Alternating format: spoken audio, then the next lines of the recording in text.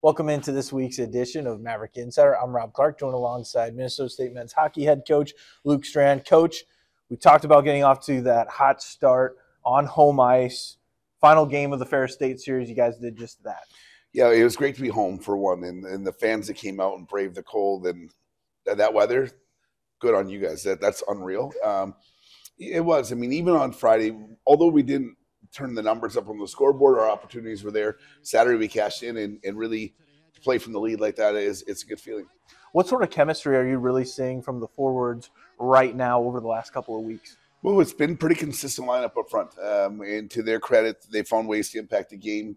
And if the guys that necessarily aren't on the score sheet are still doing their part to make sure the momentum stays our way. And I think they're just getting a good balance. And the more depth scoring you have this time of year and towards the spring here, the better off we're going to be. How key is it to be able to pick up those full points over Friday and Saturday against Ferris State in this really crowded CCHA?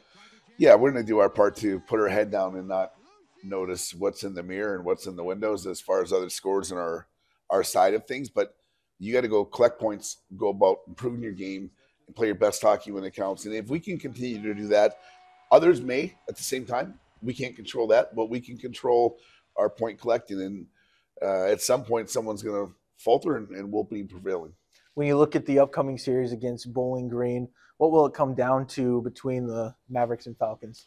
Good team. I think some of these records are underwhelming maybe to the eye, but it's not their players and it's not their game. They've had stiff schedules inside of our conference. We beat each other up. So we're going to have to compete. They're a very competitive group. We have our execution as we were. And the special teams this weekend made a huge difference. And as this thing narrows down, goaltending special teams, they seem to be the separating factor.